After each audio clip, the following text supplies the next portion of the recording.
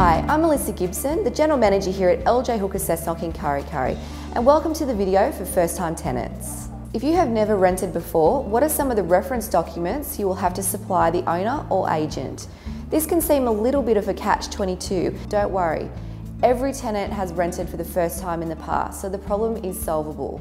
A property investment manager's main concerns when assessing suitability for a property is an applicant's ability to pay the rent and their ability to care for the property in a suitable manner and in accordance with the terms of the lease.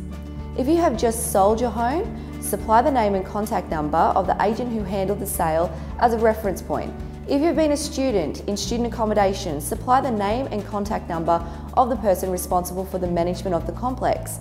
If you have lived with your parents, you will need personal references and you may choose for a parent to sign the lease in addition to you.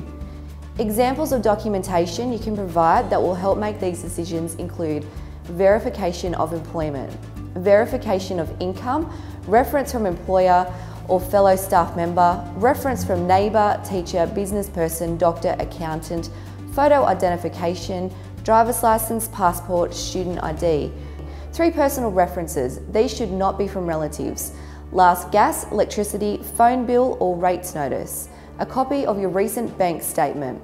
Registration number of vehicle and your last address.